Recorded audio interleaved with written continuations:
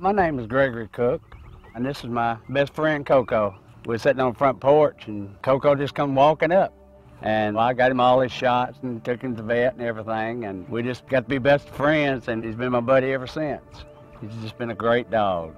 Well, I was on my way home. They said a tornado was going to hit in this area, so I was about 10 minutes out, and when I come down this road here, and trees is all over the road, and I looked at my house, I saw it, and oh my God. And automatically I started looking for Coco. And I looked all the debris and looking under stuff, trying to find him. I couldn't find him. It scared me. I mean, you know, it scared me because I thought I'd lost my dog.